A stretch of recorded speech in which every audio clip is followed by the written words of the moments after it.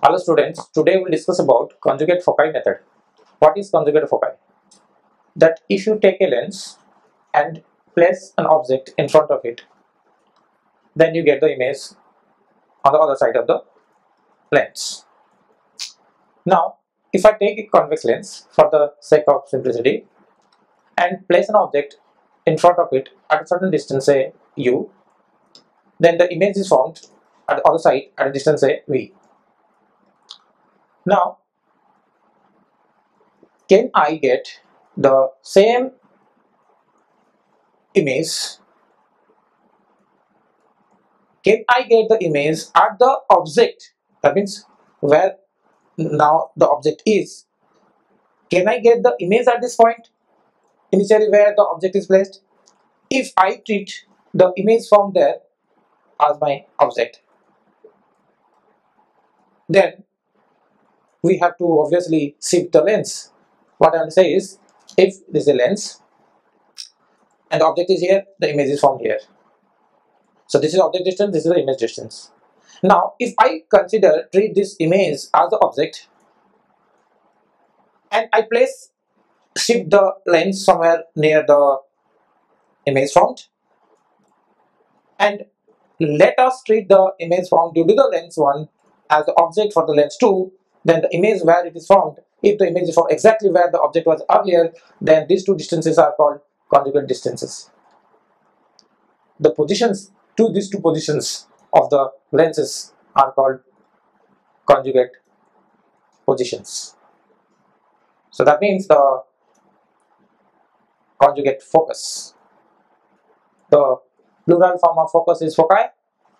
So let us see with the help of a diagram what is happening with the conjugate foci method.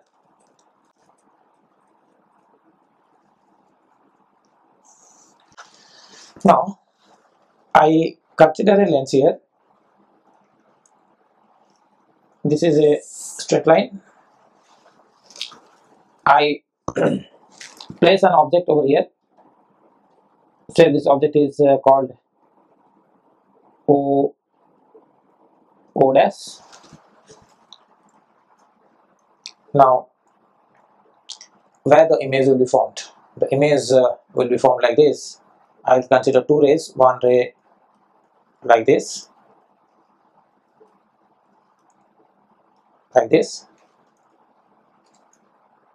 and we know that rays coming parallel to the lens will pass through the focus. Suppose I consider this as the focus.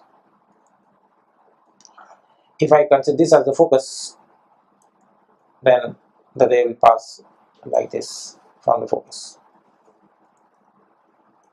And if I draw one more line over here, it will meet somewhere here. This is the second line, this is the first ray. So this is where the image is formed. This is called I dash. Now, I have drawn very close to each other, so look carefully, otherwise it will be difficult for you to understand.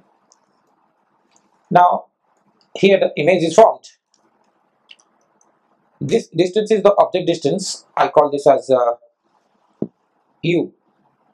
This is my u, or to distinguish, I'll call this as u1, and this distance is v1. u1 is the object distance, v1 is the image distance. This is how it goes, like this. Now the question is, if I shift this lens towards this object, if I shift this lens towards this image formed, that means I'll use another lens, or I can have the same lens, shift it. Can I get the, if I place an a lens over here, can I get the image of this over here? If that is so, then these two positions of these two positions. Suppose that I say that I have a position like this. I shift this lens, or I have another lens like this. Suppose this lens is L1, this lens is L2. Then for this lens, if I can get the image exactly over here, how can this be possible? Let us say, I'll just do like that only. Let us say This is the ray diagram. This is how it comes and goes for this, and the one I can take directly from here and right here. Suppose this is how it is formed. Then these two positions are called conjugate foci positions. Now what happens here is, if we measure, obviously we will measure the object distance here. Now this is the object distance and this is the image distance. Now this is the image distance v2,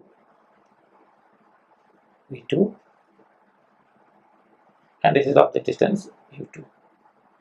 It has been found that the object distance and the image distance are exchanged. That means, let us see in another form,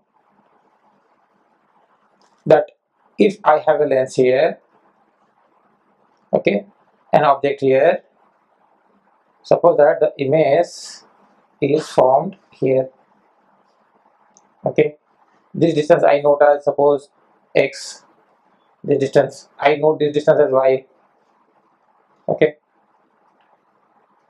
Now I will not change these two places, I will just keep on moving the lens. Now again what I will do, I will just, in place of this position, I will shift the lens away from the object. Suppose I bring it somewhere here, and the object is still there, object is not moving. Then again I will have the image. If I get the image at the same position, but this time the image is diminished, little bit smaller in size. Here it hasn't found that this distance was earlier x and this distance was y. Now the object distance becomes the image distance, so therefore this will become x. The image distance here will become the object distance here, so this becomes y. So they are exchanged. The positions of the object distance and the image distance are exchanged. Then this is called conjugate foci method. So if in conjugate foci method, an interesting thing happens, that if you want to find the image size of the image or size of the object, you can find it out. Suppose that because in this right angle triangle, and this is one right angle triangle, this is another right angle triangle, these two angles are same, so I can have the ratio of this side by this side, tan of this angle and tan of this angle will be same. So this side by this side, suppose that image height is I, the object height is O, then I will write O by x is I by y.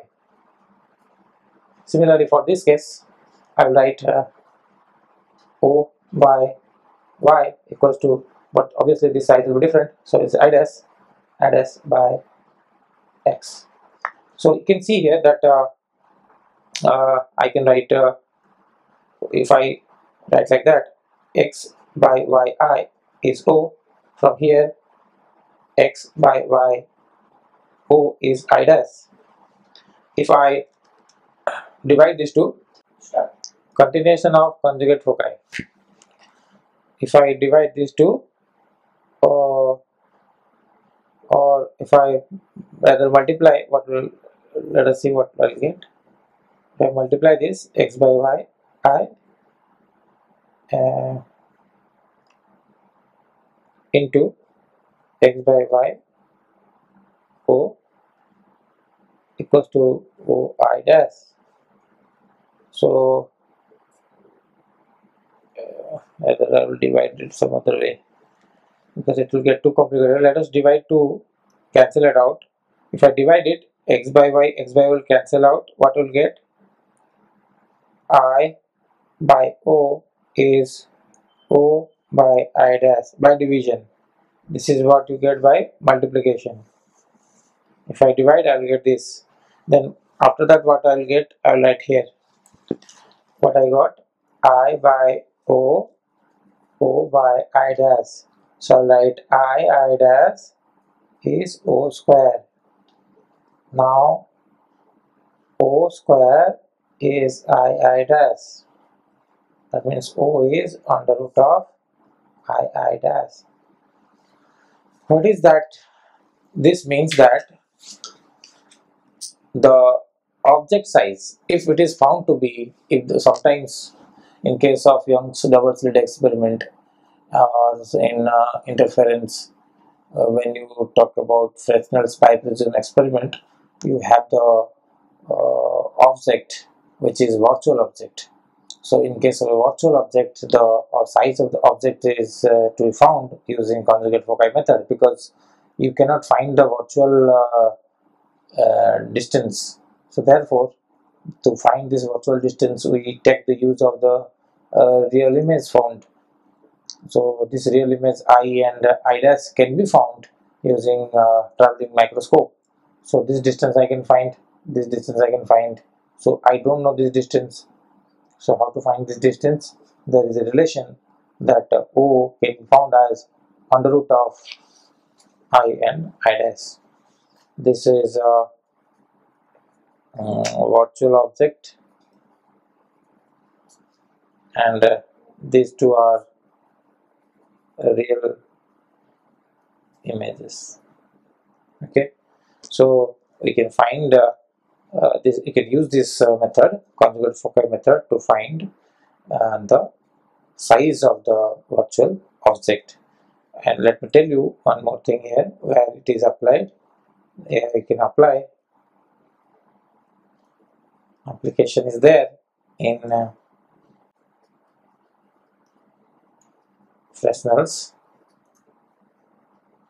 biprism experiment to find the wavelength of light. That Fresnel's biprism experiment is conducted to find the wavelength of light used in interference pattern. Okay, so this is how it is. Thank you.